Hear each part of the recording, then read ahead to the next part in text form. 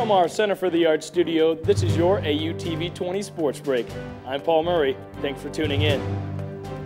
The Ashland University women's soccer team has won 5 of their last 6 games and will carry that success into a 2-game road trip against Michigan Tech and Northern Michigan.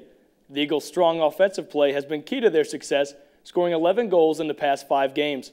Senior Julie Lecoq and Morgan Batingle have been key to that success, both scoring in the last game.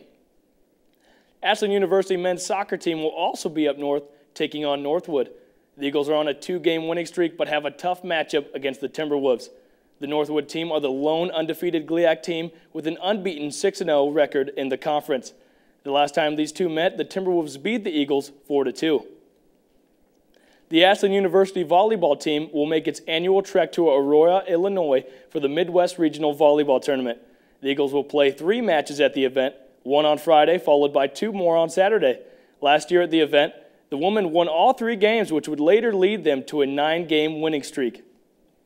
And in professional news, the Cleveland Indians lost Game 5 of the American League Divisional Series, ending their 2017 season. But dry those tears, Cleveland fans. The star-studded Cleveland Cavaliers will start their season on Tuesday, October 17th, against the Boston Celtics. That's it for this AUTV-20 Sports Break. Be sure to follow us across social media at AUTV-20. I'm Paul Murray. Thanks for watching.